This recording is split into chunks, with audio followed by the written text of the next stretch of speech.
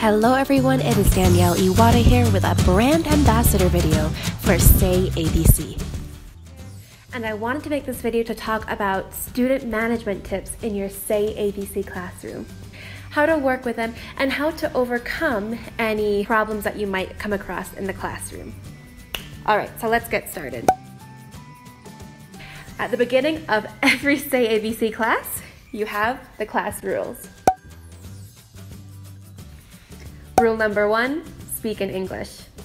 Rule number 2, wear headphones. And rule number 3, listen to the teacher. Many of the time, they're not wearing their headphones, but it's okay because in the classroom, you can mute them or you can specifically choose a student's microphone. So keep that in mind as your objective as a teacher. Let's talk about engagement in the classroom. Although the class is in a group setting, make sure that you're giving them individual attention. Use the drag and drop feature to drag them on the screen. That gives them full mic and mouse control and it gives them a turn to participate. Encourage them to raise your hand. Who knows the answer? Can you raise your hand? And they love doing that. And that gets them going. It's physically raising your hand. Okay, she's gonna pick me. And that gets the student to be engaged.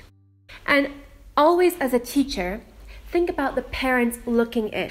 They would feel really good to see their little child raising their hand, getting excited about English, and that is a good marketing strategy for you as a teacher. Now, let's talk about some problems that might occur. What happens if you have a student who you don't know how to say their name? They only have a Chinese name and you don't have any clue how to do it. 1, ask them to repeat.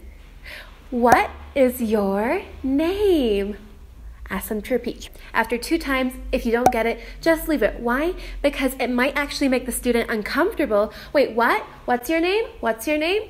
What's your name? What's your name? You can actually drag the student up onto the screen, so that lets them know it's their turn to participate. So even if you're not sure what their name is, you can still engage them in the activity.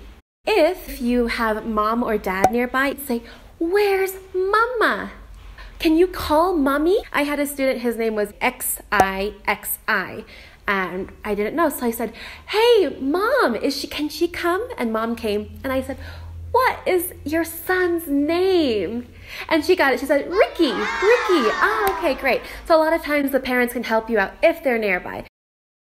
If they're not, just move on and try to ensure that they participate in the class. All right, so let's move on to another type of student. Not so fun, disruptive students. Some are being bad, but some are just having a bad day. So as a teacher, use your discernment. Do you think they are being disrespectful to you? Or are they having a bad day? Remember, most of these lessons are held after school in the evening, so they've come from a whole day of school to now sit down and do their English lesson. They might have had a bad day at school. Put yourself in their place. Even though it might feel like a personal insult to you, you can learn to take it with a grain of salt and effectively manage that tricky situation. I had a little girl in one of my homerooms. She's usually a great student. The minute she came to the class, she is having a screamo, crying fits. I tried everything. I tried making a funny face. I tried bringing my monkey out. I tried every stop and I couldn't get it. But I noticed her nails were painted. So I said, "Jenny, wow, look at your nails. They're so beautiful. Can you show me?" And that worked. Of all the things, that's what worked. And now, I'm not saying that that's always gonna work, but as a teacher, I realized that maybe she's not being bad on purpose. She seemed like she's having a really bad day. So just try to put yourself in their position and try to show some kind of compassion, show an interest in them. However, sometimes there are students who are just being bad and they're being disrespectful, and that is not acceptable in the classroom. Remember the rule number 3, listen to the teacher. What I have found is that the more I react to a rude, disrespectful student, the more they act out. So it backfires on me. You have that student there, they're being disrespectful, they're being rude on purpose. I will check in with them periodically, but if they are not responding or if they're disrupting the class, Thank God SayABC has that mute function. You can put them on mute and I ignore that behavior. Usually they're just trying to get a reaction out of the teacher or from their classmates, and if no one's paying attention to them, they usually calm down. I ignore a disrespectful student, I check in with them periodically, and I try not to let their behavior ruin the other experience for the other students. When they do a good job, be sure to commend them. It's a positive reinforcer to them that, oh, okay, teacher gave me a reward card, or teacher gave me a high five. I think I'm gonna keep doing that. A trick I've learned, you can pretend to call your mom. You can get your cell phone out and say, should I call your mommy?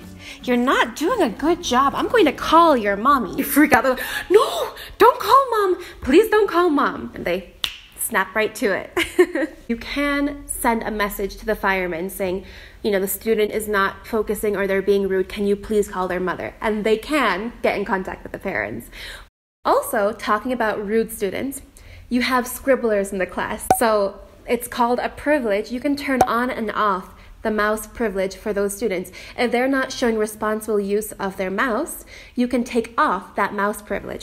And again, they're usually looking to get a reaction out of you. So who's the teacher here? Who's the teacher? We're the teacher, okay? We're in charge. Don't forget that. Right. Let's go on to another kind of student. Distracted students. They're just not having it. They're not paying attention in the lesson. Try to take a look at their surroundings or even their t-shirt or what they're wearing, and you try to get them to talk about that. If they have a toy in their hand or something they're playing with, can I see that? Wow, okay, cool. Don't just ignore what they're doing. Show an interest in them. I have one student who likes to play the guitar for me. So we have to do this lesson now, but if you do a good job at the end of class, you get to play for teacher a guitar song, and that gets them engaged in the lesson. Okay, it's a reward for me at the end. Try to find out what they love, and then try to involve that in the lesson. Think about it from their point of view. A teacher who truly is compassionate and shows an interest in them, they're more likely to want to pay attention to you than some cold kind of drill sergeant who just wants to get through the lesson. If they are not paying attention, get your puppet out. Hey, Tommy! And that will, what? That gets their attention. They've been in school all day. They're coming home now to this lesson with their teacher.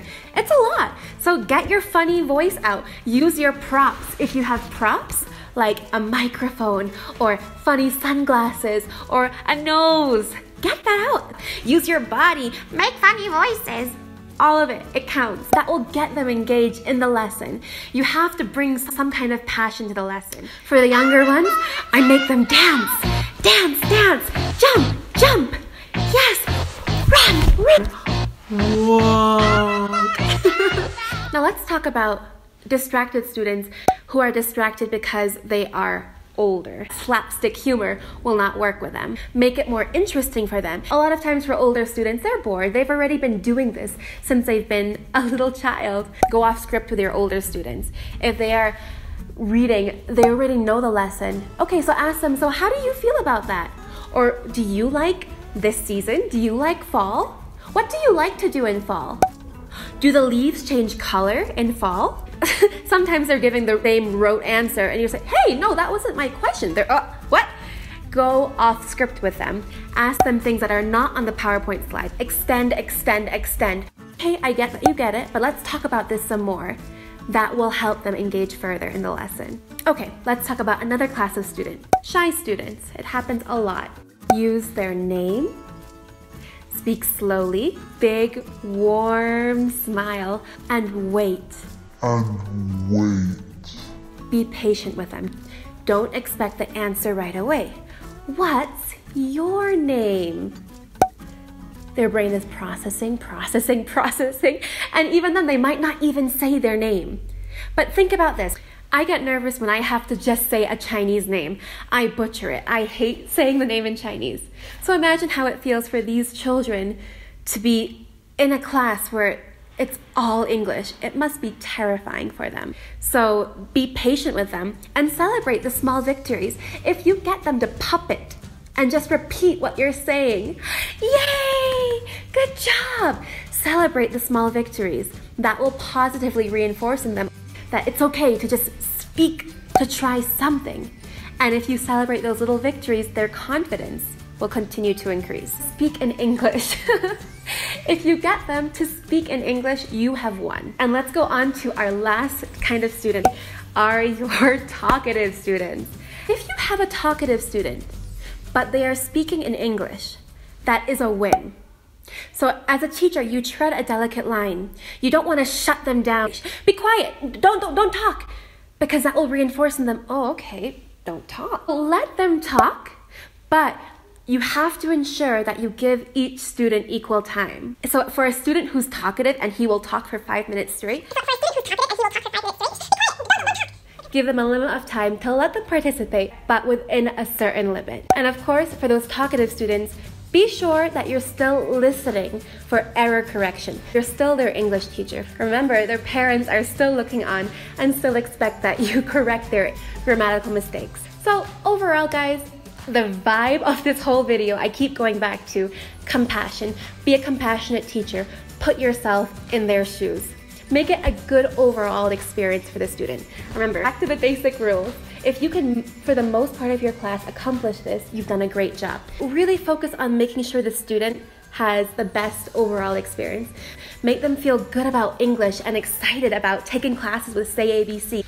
That feeling that you can give them as a child will stay with them throughout their childhood as they grow and throughout their journey. I would like to end with one of my favorite quotes by Maya Angelou, where she says, "I've learned that people will forget what you said, people will forget what you did, but people will never forget how you made them feel."